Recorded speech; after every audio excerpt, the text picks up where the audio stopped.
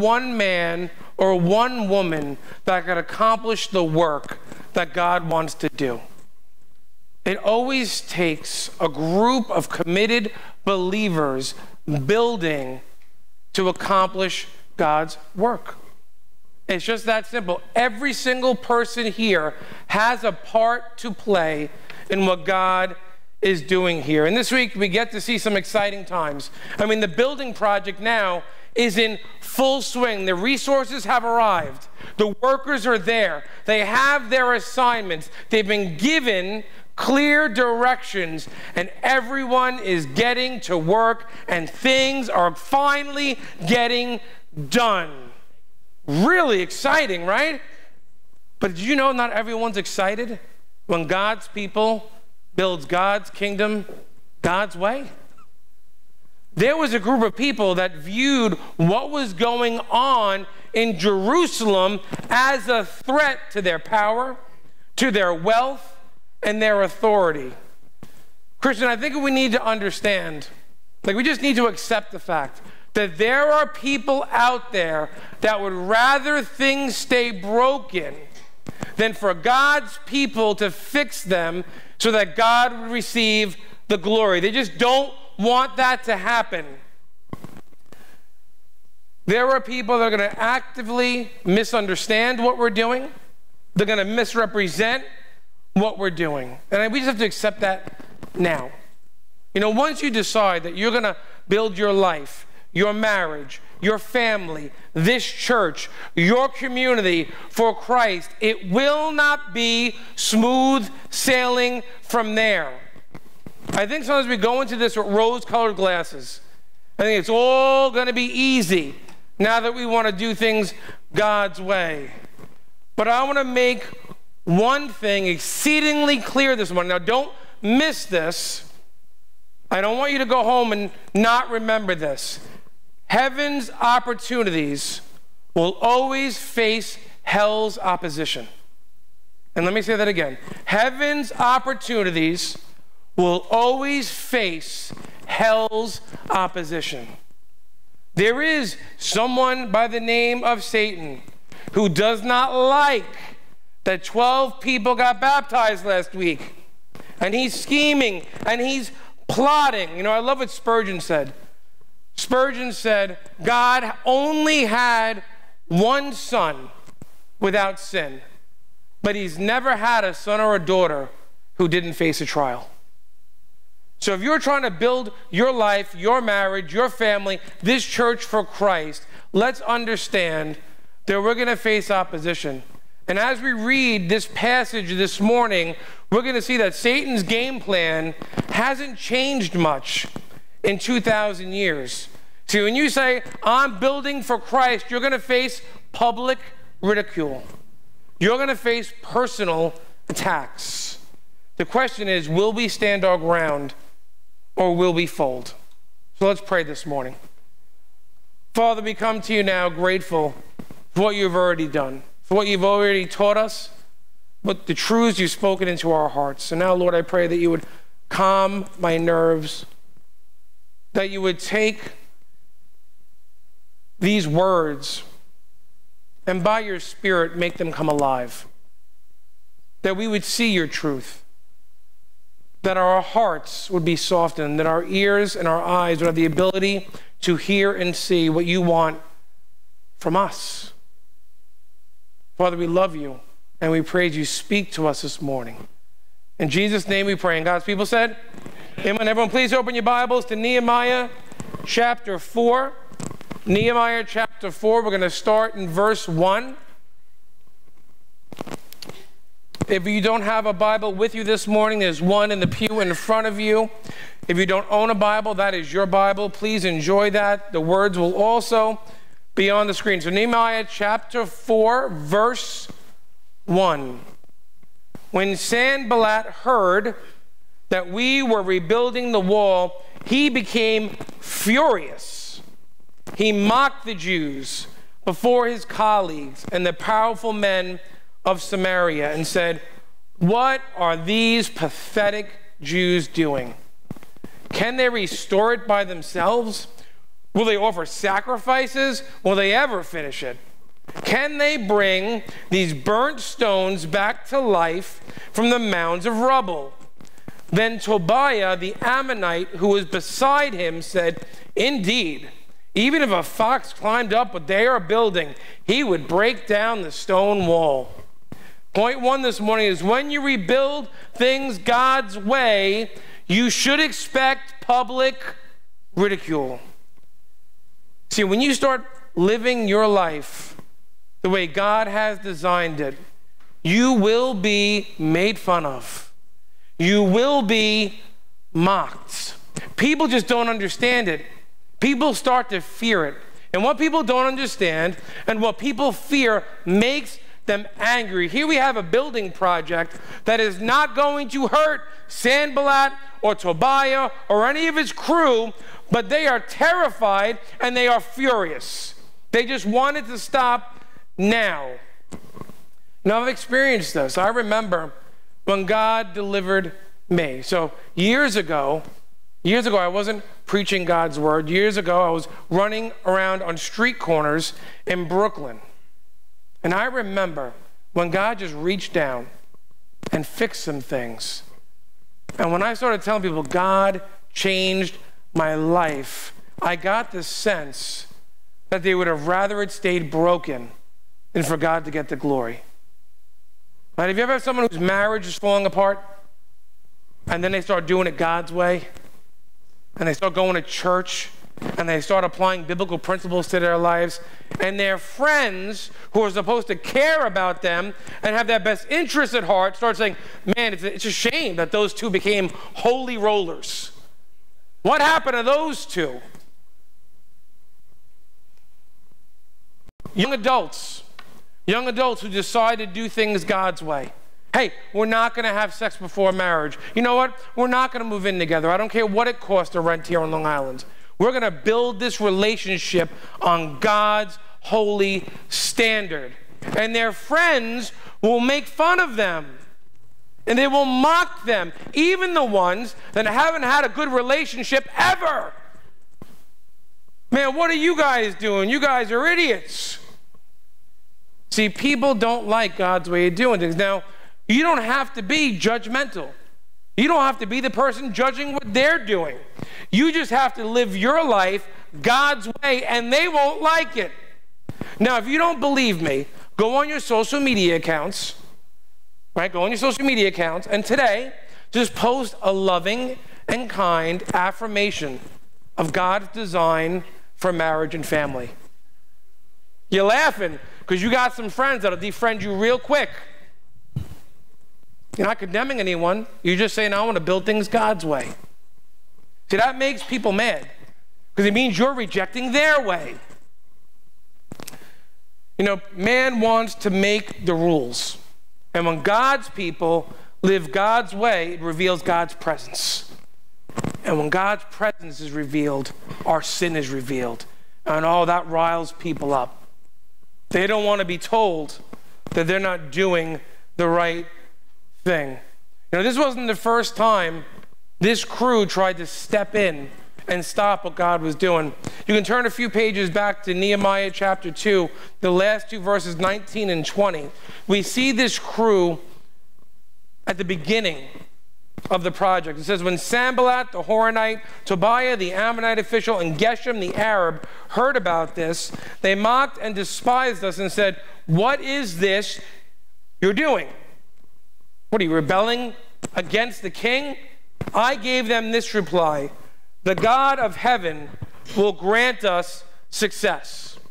We, his servants, will start building, but you have no share, no right, or historic claim in Jerusalem. And I bring that passage to you now because this is when the opposition starts. And what I want you to notice is that it's kind of the same crew behind the scenes flaming the masses. We see it's Sanballat. I'm going to call him Sandy because I can't stand this guy's name. Sandy is giving them this ridiculously hard time. And you need to understand there's a principle behind that. Behind every opposition, there is a person or a small group of people who are leading it. Most of the masses will just go along. But there is this crew behind the scenes that are stirring up problems. And what are they doing? They're misrepresenting what God's people are trying to do. He says, what are you guys doing? Oh man, the accusation here is that you're rebelling against the king. Nothing could have been further from the truth. The king gave them the materials to rebuild. See, but the truth doesn't matter. See, like then, like today, we live by our feelings, not the facts. So God's people are being misrepresented so that people would be upset and their feelings, their emotions would get fanned up, would get, who do they think they are? What are they doing? You know where we see this today? In politics. I'm about to make everyone unhappy, which is my goal as your pastor. Right? I'm not a political guy, but let me say this. Here's how we do politics today. Oh, you're for compassionate immigration reform? Man, you must be an MS-13 supporter. Oh, you believe in border security? You must be a bigot. Both of those positions are ludicrous. And what they're meant to do is they're meant to get you to act based on your feelings, not the facts. And that's what's happening right here. So if you're a Christian, there are some people that are going to say, well, they're bigots. They hate gay people. Nothing could be further from the truth. The Bible tells us that we love our neighbor. It doesn't say what kind of neighbor. It just says, love your neighbor. We're not a bigot because we believe in God's way. But do you see how when you frame an issue, when you misrepresent some things and you get to people's feelings, the facts really don't matter. And that's what's going on here. You know, God's people have had a long history of enduring this kind of thing. I mean, I can tell you as your pastor that when I meet people and they find out I'm a pastor, they automatically assume a whole bunch of things about who I am that are not true. I mean, it's just how it is. Oh. All right. Even with the tattoo, you would think this would ease the blow. Not at all. That's why some of you guys are laughing, but some of you go to work and you're in the Christian version of the Witness Protection Program. What do you do on Sunday? I go to church. What do you do on Sunday? I go to church. Right, you don't want to tell anybody you belong to Jesus because you don't want to be criticized.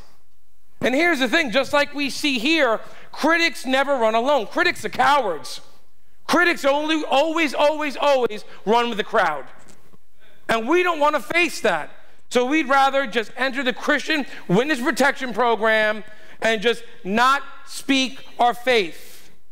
And I'm reading this scene, and it's so real because this scene could take place in any schoolyard or in any workplace in our country today. I mean, this is real bully stuff. I mean, this is schoolyard bully stuff. We got the powerful and the strong, and they're getting together, and I picture Sandy as kind of like the biggest guy in the group. You know, and he's the mouthpiece. Whether he's got the most money or the most power or he's just physically huge, whatever it is, he feels comfortable enough to lead the charge. And then at the end of the passage, we see Toby. I call him Little Toby, right? Because I read this, and this is not thus saith the Lord. Okay? I read this, and I see Sanballat running his mouth, and then I see Little Toby step up and go, yeah, what he said.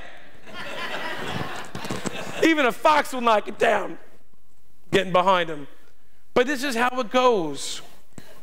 See, the crowd that was with Sandy, they represented all of the major power centers surrounding Jerusalem.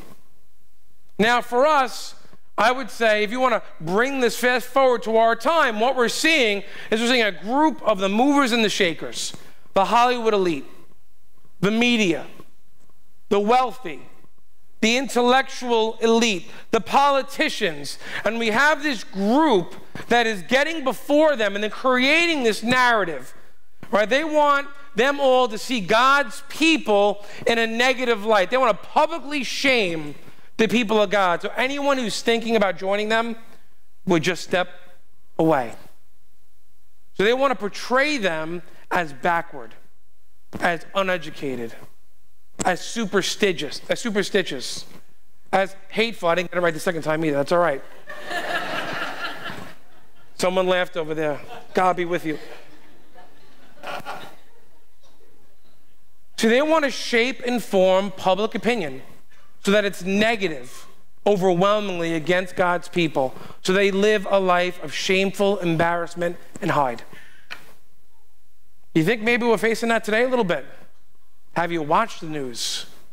Have you listened to some of our favorite celebrities expound on how they feel about Christians? And don't underestimate this. The power of public shaming and embarrassment can be devastating. You know, I don't think I'm saying anything earth-shattering when I tell you that most of us want to belong. Most of us want to be thought well of. And Satan uses that against us. I mean, look, Sandy says, listen, look at them. They're pathetic. And when he says that word and you bring it back to the original language, there's a lot of connotation there. He's saying they are weak, they are small, they are insignificant. Remember, not all the Jews went back. Not all of God's people always get on task. Some stay in the sideline. And they were small in number. And the ones that went back weren't number one draft picks. They weren't the engineers. They weren't the contractors. They were goldsmiths and perfume makers and shepherds and guys that had no business in building a wall or gates or anything of that magnitude. And he's saying, look at these guys. They're small in number.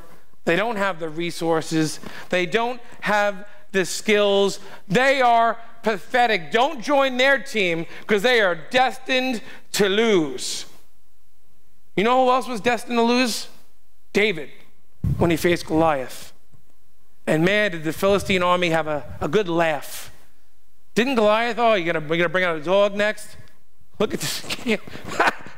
That's God's best? All right. I think he stopped laughing when David cut his head off. I think it's fair to say, right? Doesn't say it, but I'm pretty sure. Or how about the Roman army? The Roman army loved to mock and publicly shame and ridicule the early church. Oh, they had a field day arresting Christians, torturing Christians, publicly shaming Christians. But when was the last time you saw a Roman centurion? Yet here we are. See, it's never about the size or the amount of resources. It's always about God. And God can't be beat. And we sang about it. He is the great I am. There is no other. And then he tries to make fun of their faith. When he says, will they offer sacrifices? What he's saying is, what are they going to do? Pray the wall into existence? Look at these silly people getting on their knees and praying and sacrificing to God, hoping he'll move. That's not going to do a thing. He said, look at this. There's broken wood. There's burned. Things are burned to the ground. It's not capable of being restored, and certainly not by prayer. But yet, it was being restored. Yet, the work was getting done. I said it earlier, things that are impossible by man's standards are not impossible by God's.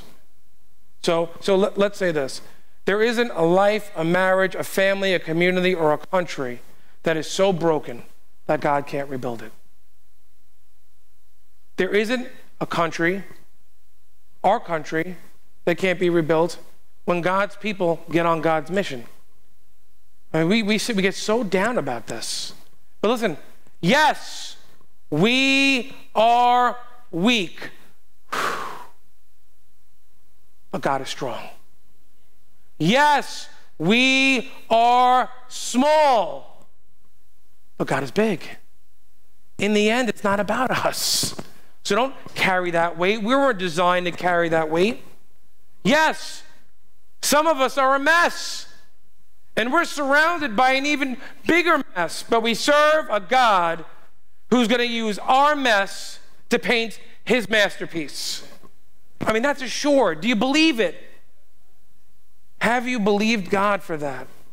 Whenever heaven presents an opportunity, hell provides opposition. Just expect that you will be publicly ridiculed. Expect that people will mock you. You know, they mocked Jesus as he hung on the cross. They said he saved others and he can't even save himself. I think they got that wrong. Church, Jesus didn't respond.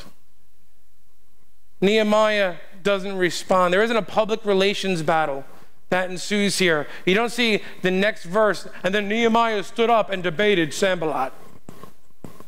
Right, so let's bring that to today. So when you're on your Facebook, or your Twitter, or your Snapchat, or your Instagram, or whatever it is you do, and someone mocks and ridicules you for believing in Jesus, or for building your life God's way, don't retaliate. Don't retaliate. Give it to God and keep on moving. That is not what we're not called to win arguments. We're called to win souls. There is a difference. Next it says in verse 7, when Sanballat, Tobiah, and the Arabs, the Ammonites, and Ashdodites heard that the repair to the walls of Jerusalem was progressing and that the gaps were being closed, they became furious. They all plotted together to come and fight against Jerusalem and throw it into confusion. So we prayed to our God and stationed a guard because of them day and night. See, when you rebuild broken things God's way, and public ridicule doesn't work, personal attacks will then begin. See, it goes from general to personal real quick. The attacks get worse. They don't get better. So if someone can't embarrass you into stopping doing what you're doing, they'll try to intimidate you into stopping doing what you're doing. They're going to discourage you by any means necessary. I mean, I remember when I was in my doctoral program, and I referenced this one professor who I really should start praying for. And she just did not like Christians. It was blatant. It was not good. And I looked for every opportunity to talk about Jesus. You know, I was doing my dissertation on servant leadership. Jesus is the perfect model of that. And she would make comments in class publicly, kind of like what Sandy was doing. You know, those Christians with their backward ways, holding on to their Bibles and their guns and their superstitions and this and those Christians, and I wouldn't take the bait. And everyone would look to me in class. What is he going to say? And I would just sit. And then there was a day when someone said to me, hey, listen, why don't you defend yourself? And I said, you know, they did this to Jesus too. And he just loved and loved and loved. And I started sharing the gospel. And this woman went from general statements to, hey, you know, I'm on your dissertation committee, right? You know, you're going to have to defend this in front of me, right? I mean, when it got to the point that I was not going to stop, she let me know that this can get personal real quick. And some of you are in that situation. Some of you are at your jobs where your boss has kind of generally made fun of people of faith. But you have not backed off and you have not blown your testimony, and they're getting frustrated. So now the personal attacks come. What are you going to do? What are you going to do?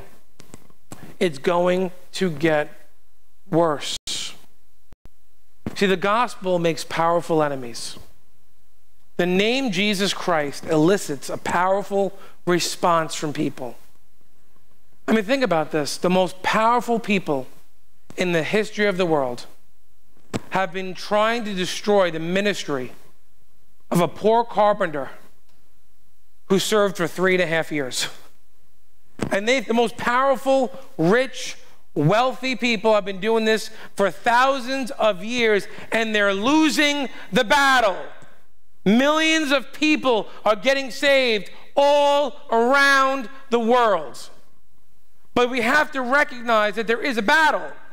We can't keep our heads in the sand. And what I find funny is that if you look at this crew that's attacking God's people, they all had different interests. They weren't all united based on how they lived, what their ultimate agenda was, or what they looked like. They were united in their despise of God. So they overlooked all their other differences and united to stop God's people. And then I look out at modern Christianity. I mean, we'll divide over anything. You would think that with the mission God gave us, it would be easy for us to lock arms and unite to fight. But no, not us. We want to argue about, hey, do you have drums in church?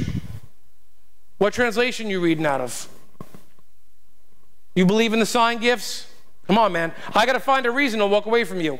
I'm trying. Christian, that's got to stop. That got to stop. Satan and his people have no problem uniting against us. It's time we lock arms and unite for the gospel. We are surrounded by spiritual wickedness in high places. Nehemiah and the people of Israel were surrounded. If you look at a map and just take these kingdoms, you'll notice that to the north was Samaria, and that was Sandy. And then Toby was the governor of Ammonites in the east, and Geshem was the Arabs in the south, and the Ashdodites were in the west. They literally, geographically, had the Jews surrounded. They were being attacked from every single angle. And when they see that God's people were making progress, and they were about halfway done, it says the wall was halfway to its height, and things were being connected, they said, oh, no, now's the time. And let me tell you why. Think about this in your own lives. Whenever something you're doing is about halfway done, that's probably when you're most likely to quit. It's probably when you're most likely to get discouraged, right? When you start something new, it's exciting, right? You're exciting. Let's think of home improvements. When you buy a house, you're excited, right? Oh, we're going to paint this. We're going to lay floors down. We're going to do that. And you start, and you're excited, and 2 weeks later, you look like who did it, ran away, and forgot about it, right? It's halfway done. Half the living room's done. And you're not so excited about the last half. So you've made some progress, but the end isn't in sight yet. And you're just tired.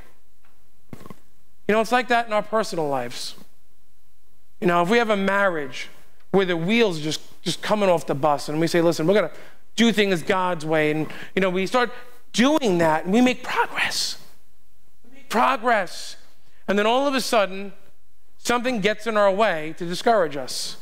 I can't tell you how many times I've seen marriages start to get better, and then all of a sudden someone gets sick and they miss a few counseling sessions, and then the kids have a play, and then something else is going on, and next thing you know, they're right back where they started. I mean, think about it like a diet. Well, let's say you decide to go on a diet. Who here has been on a diet this year? Anybody? So many of you are lying right now in church. That is not a true survey. Right? And you say, I'm going to lose some weight. I'm going to do it. I'm going to get healthy. And you do it. And you lose like 10 pounds, 15 pounds. And you can start to see that. 10, 15, you're like, hey, I'm going to put on my skinny jeans. I mean, not me personally. I don't wear skinny jeans. I'm not a millennial. You know what, Ronnie? I'm going to buy you a pair of skinny jeans, buddy.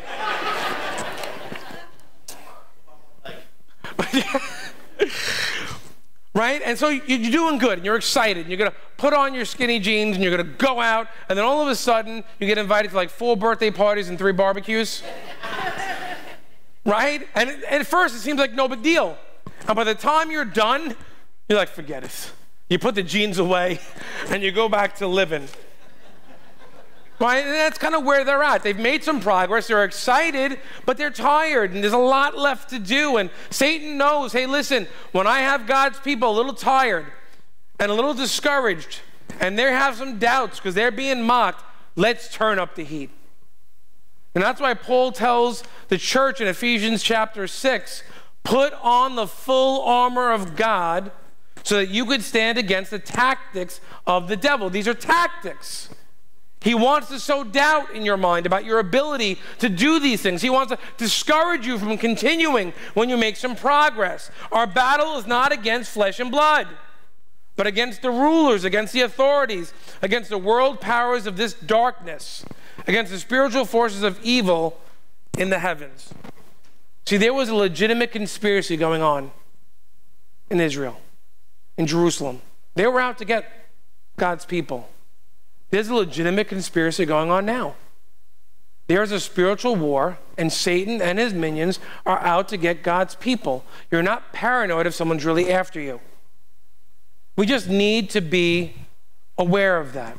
Satan has us surrounded. Maybe we're not physically surrounded like Jerusalem was, but we're surrounded by politicians, by the educational elite, by our media, by Hollywood. There's so much pressure on God's people to stop building their lives and their families and their communities and this country God's way. So the question is not, will culture try to sow seeds of doubt or discourage us? The question is, how do we respond?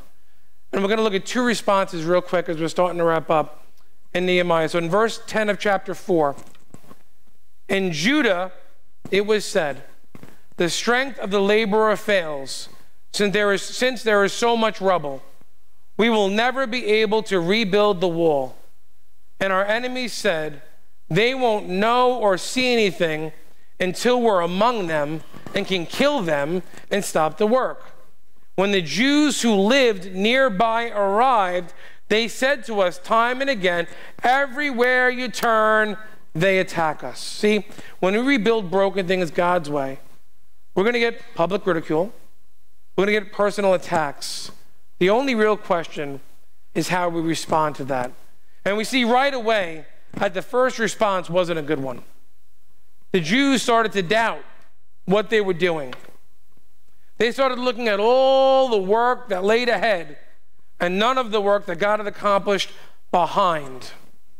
They allowed the enemy to discourage them instead of allowing God to encourage them. You know, doubt and discouragement are 2 of Satan's most potent tools. They were starting to really consider quitting. You could tell it by the language here. When the phrase in the original language says, it was said, what that means is that this phrase had entered into popular culture. In other words, this was heard around town. So we have the same thing. I'll give you one. Like we say, when it rains, it... Okay, this is a saying like that. So when you say that, what are you? You're discouraged. Like, one more thing went wrong. When it rains, it pours. That was what they were saying here. This is not going well. The whole attitude, the atmosphere was becoming full of discouragement and defeat. And they're like, oh man, everywhere we turn, everything we do, we're getting attacked. This isn't going to go well for us. And what happens when a small group of people start getting discouraged, it's like a disease. You ever hang out with somebody who's discouraged all the time? It's catchy. You start becoming discouraged. I mean, think about it. Years before this, Moses sent 12 men into the promised land to look at the land. 10 came back discouraged. 10 came back and said, man, I don't know if we can do this. And as the result of 10 men's discouragement, over 3 million people wandered around in the desert for 40 years. Discouragement is dangerous. You know, back then, what they started looking at was, man, these people are big, they're tough. That's a tough road ahead of us. But they forgot to look behind them and think about the road God had made through the Red Sea. Nehemiah came with all the resources necessary and the king's blessing to rebuild Jerusalem. They had forgotten that, and they were focused on all the opposition, and they were discouraged. And I think that happens to us all the time. Christian, don't forget what God has already done for you. Don't forget the roads he has already paved for you. Don't focus on your circumstances. Focus on the character of God. You know, some of the Jews were so discouraged. There are some translations that actually add the phrase to this, you must return to us. What they're saying is, hey, listen, this was a noble work. It was worth a shot. I give you an A for effort. It's a good thing that you tried to fix your marriage. It's a good thing that you tried to build this church. It's a good thing you tried to restore your family, but you tried and things are getting tough. Can't we just go back to the way things were? That's what they're saying. Don't ever get so scared by the threats of the enemy that you forget the promises of your God. You know, I really don't care what people say, to be honest. I just care what God has already said. I really don't. I could care less what people say about our ability to reach the world for Christ. Okay. All I know is that God told me the gates of hell couldn't even stop us. So I say we charge. So the people were responded, but then God used his man. God used his man to stand up and say this in verse 13. At first it says, so I stationed people behind the lowest sections of the wall at the vulnerable areas. I stationed them by families with their swords, spears, and bows. After I made an inspection, I stood up and said to the nobles, the officials, and the rest of the people, don't be afraid of them. Remember the great and awe-inspiring Lord, and fight for your countrymen, your sons, your daughters, your wives, your homes. I love this because it shows that Nehemiah didn't just pick one thing. He did a few things here. First, he deals with the fact there was an immediate threat. There are some areas that were vulnerable. Let's actually do something about that. I mean, I've talked to people. I've counseled many people. And this is when it gets frustrating, right? This is when it gets frustrating. When something is destroying their lives, whether it be, let's use drugs and alcohol for our first example. And we identify where the areas are that they're vulnerable, where they tend to drink and get high. And we tell them, you need to station some guards there. I'm like, yeah, I don't want to do that. Or someone whose marriage is falling apart because they can't stop watching porn. And they come for counseling. I said, okay. Let's station some guards. Let's put something on your computer. Let's get you a flip phone. When do you normally do? You know what's funny? I tell people to get a flip phone, they look at me like I asked them to sacrifice their firstborn child. I grew up with a beeper. It's not that bad. But seriously, when do you consume it? Here's when I consume it. Okay. Every night, when you're going to consume it, I want you to call this person at this time. I don't want to do that. We have to set guards in the areas where we're most vulnerable. God doesn't expect us just to sit there. And then Nehemiah says, listen, let's do this, but how about this? How about we just remember? How about we just remember the great and awe-inspiring Lord that we serve? He's never broken a promise. He's never lost a battle. He's never prophesied something and it didn't come to pass. Never, not once. Don't be discouraged by what they're saying. Look at what God's saying. How could the church not be encouraged by the fact that we have been told that the victory is assured? How could we not be encouraged that the gates of hell can't stand before us if we finally just get on our armor and charge? Be encouraged. You know what the problem is? When the opposition comes, we just like to quit. I mean, we'll fight for anything else in our lives, but we won't fight for certain things. Look at it this way. If you go to the gym and all you do is you go to the gym for 4 hours a day and you lift a 2-pound weight for 4 hours, just 2 pounds, I got bad news for you. Your bicep is not going to grow. But if you go in the gym and lift some heavier weight progressively, you'll start to grow stronger. Christian, opposition makes us stronger. It gives us spiritual muscles. It's when we grow as believers. It's called growing pains for a reason. Don't doubt God's goodness. Don't be discouraged when you try to rebuild things God's way and you're ridiculed and you're attacked. Remember the great and awe-inspiring God you serve. The great I Am has never taken a day off. He's not in the Bahamas today. He's on the throne. He is reigning. He is ruling. You know, we're not the only people to ever get discouraged. There was a man by the name of Martin Luther in the 16th century. He was one of the great reformers of our time. And there was a time in his ministry that he was really discouraged. And he just was depressed. And he was doubting what God had asked him to do. He was discouraged that he could do it. And his wife came in his study, and she was dressed in all black. And he looked up, and he said, "Who died?" And she looked him square in the eye, and she said, "God." And he jumped up. I can only picture this guy. He jumped up and said, "My God has never, will not, ever died.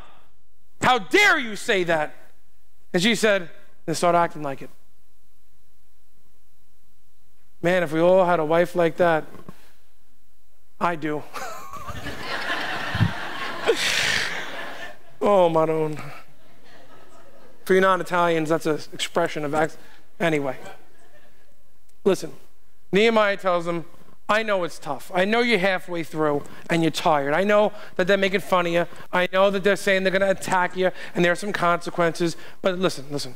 Let's do what we can to stand guard. But let's remember who we're serving and let's remember who we're fighting for. He says, remember your countrymen. Christian, remember your unsaved spouses and your children and your family members and your friends and your country. Is that worth fighting for? I hope so. No matter what the opposition, let's continue to be determined to rebuild this church, our lives, our communities, and this country God's way. Let's pray. Let's everyone to bow your heads and just close your eyes for a minute as Jess comes up and the piano starts to play. I just have a few quick questions this morning.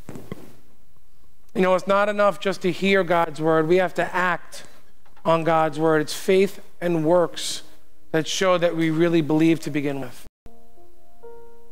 So if you're here this morning and you would say, Pastor Mike, I have to admit, all of the mocking and the public ridicule and all the pressure from culture that says I am stupid for believing in a man named Jesus, the Son of God, that I am just uneducated, and it's bothering me, and I'm struggling to stand my ground because I have this desire to be a part of and to be accepted. If you're here this morning, you're just struggling with the large amount of just ridicule and mocking that you're facing today to be a believer, just slip your hand up and slip it down. Oh, thank you for your hands. I will pray for you. You're not alone. This is going to keep happening until Jesus comes back. Now, maybe you're here this morning and things have gotten a little bit worse, right? Maybe you're experiencing a personal attack. Maybe it's a family member who every time you show up for a barbecue, they have to seriously give you a hard time. You don't even want to go anymore Maybe it's somebody at your job. Your boss is just kind of intimating, hey, listen, Christians don't do well here. You might want to keep your mouth shut if you want a promotion. I don't know what the situation. But if you're here and you're discouraged and someone's attacking you, you say, Pastor Mike, just pray that God would give me the strength to withstand that attack. Just slip your hand up and slip it down. Amen. You know what? I see those hands and I've been there. If you're here this morning and just overall, you've stopped building. You thought that this is never going to work. My marriage is never going to get fixed. My kids are never going to get right. The church can't grow in this day and age. Our country's too far gone. If you would just say, you know, Pastor Mike, I've had a real attitude of despair, and I just need to remember the great God that I serve, that he would encourage me today. Just slip your hand up and slip it down. Oh, thank you for that honesty. And then finally this morning, maybe you're here and you don't know Jesus. You've enjoyed the music. You've laughed. You've learned something, but you don't have a relationship with Jesus Christ. I'm going to tell you how you can do that this morning. You know, there is a place called heaven. There is a place called hell. We are all designed to live eternally, and God wants you to live with him for all of eternity. So I don't think I need to convince you that you're a sinner. We all make mistakes. We all do bad things. But I do want to tell you that it doesn't matter whether you think you're the worst sinner or the best sinner. One sin is all it takes to break our relationship with God. And if you want that relationship restored this morning, just pray with me. It's not the words, but it's a faith you're placing in Jesus, and say, Father God, I am a sinner, and I need your grace. And today I'm going to place my faith and my hope in Jesus Christ, that you would forgive my sins because of what he did on the cross. And moving forward, Lord, I just want to be your child. If you prayed that prayer with me, no one's looking. But if you did, just slip your hand up and slip it down. Amen. I see that hand. It is not the end of your journey. This is the beginning of your journey. Father, we are grateful that you are the great I am. Father, we tell you that we want you to do what you want to do. Father, we know that you are a God of mighty wonders, and that they will go on forever. Father, those aren't just song titles. That is theology, Lord. That is truth. That is beauty. Father, we're grateful that your Spirit does fall down on us so we could understand and learn and become holy. We're grateful, Father, Lord, that you stand perfect and holy, always in control, and that even when this world seems out of control, we can rest in who you are. In Jesus' name we pray. Amen.